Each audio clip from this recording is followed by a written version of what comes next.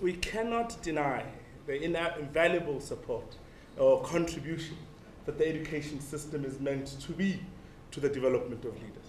And yet, on a daily basis, the education system seems to fail the majority of those who go through it.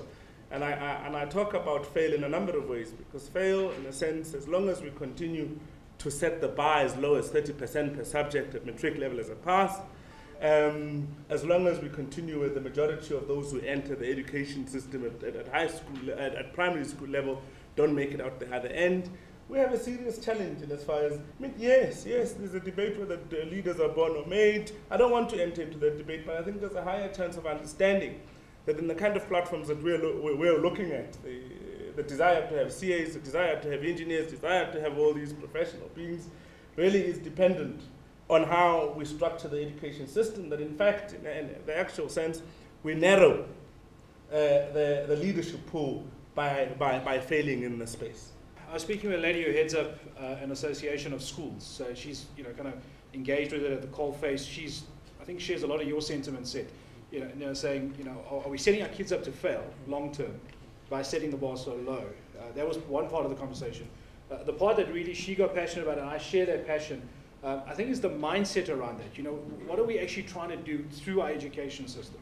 Are we just educating our kids so that they can pass, so that they can achieve a pass rate to go into a tertiary institution, or should we be starting to think differently about that? And that's where she really got passionate. She said, "Man, wouldn't it be great if parents and a whole lot of other community stakeholders could get involved, so that it doesn't become this thing of that's what I'm aiming for. I'm just aiming for that tertiary education pass.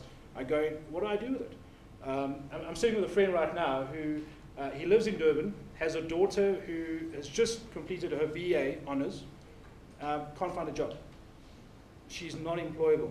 There's one side of it. So here's a woman who's kind of listened to the whole thing, did well at school, got a decent pass set, did really well, went into tertiary education, completed a degree, then went the extra year, got the honours degree, but yet for some reason cannot become employable.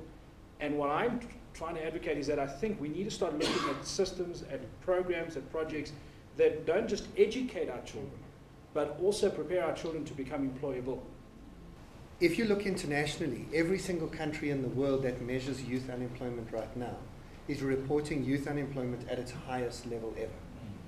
Spain, there are 56% of 18 to 28-year-olds unemployed. That's worse than South Africa. So we often, as South Africans, we think this is our problem. And it's only one, it's only the schooling system that's the problem. I agree with everything you've said, but even if we fixed the schooling system, and when we say the broken schooling system, we're talking the public schooling system. Our private schools are as good as or better than the rest of the world. And there's a huge divide here. So I'm not saying there's no issue there, but even if we fix that, there are still not enough jobs for our young people. And I don't think it's just the brokenness of the education system. It's the whole education philosophy that hasn't changed, and that's global. That's not a South African only problem. It's that we are training young people to live and succeed in a world that no longer exists. It's a world where if you get, you promise that if you work hard at school, get a good matric, you go to university, you qualify, you will get a job. You won't. Not here, not in Spain, not in New York, not in London, not in Moscow.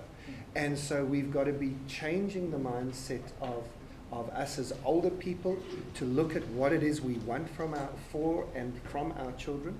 And we've got to train younger people to be a lot more, it's not just entrepreneurial, but to not just expect that the system will provide. That's what my grandfather was told. The system will provide.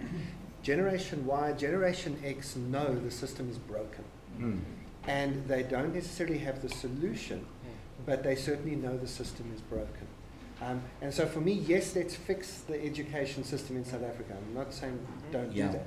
But let's do more than fix it. Let's upgrade it as well and update it for the 21st century. That's what I'm worried about. No, I mean, just as a follow-on, are we training youngsters just to be rote learners and to regurgitate, which is why I'm in agreement with that point, because I think the world requires leaders who are not just going to imitate, but are going to innovate, which requires critical thinking and analysis and thinking out of the box, which our current system, as it stands, this level, does not encourage.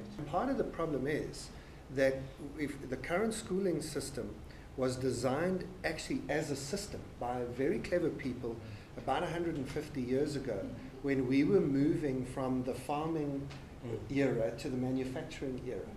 And what we had to do was make sure that we enculturated young people into a manufacturing world. So we built schools that looked like the factories of the day. We broke people up into the same size teams they would be working at in a factory. We put them behind wooden desks.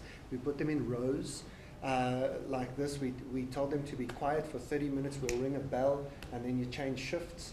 And but I'm serious. I'm not just making this up. The whole system was designed by an entirely clever structure and said it isn't about the content that you learn, although the content obviously is there.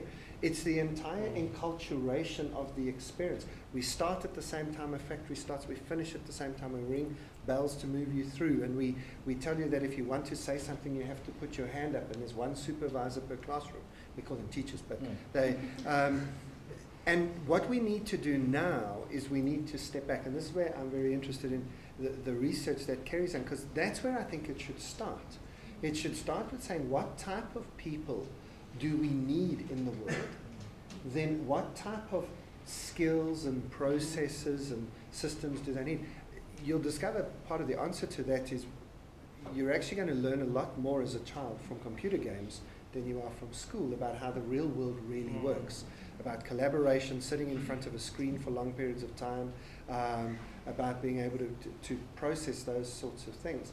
And so kids who play computer games actually end up being a lot better in the world of work than kids who do well at school, which is the scariest thing I've heard in the last 12 months. We need to also work with the talent that is available to us.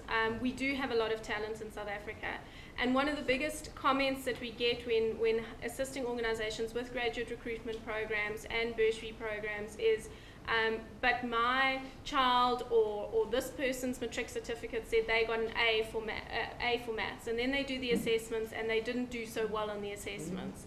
And the assessments are assessing, does the person show the behaviors required in the work environment? And it's not always your A students. So I completely agree. A certain level of education is required, and the education system is definitely a concern in South Africa. But it is not the be-all and end-all. There is a lot of talent, and we need to recognize that talent and tap into that talent.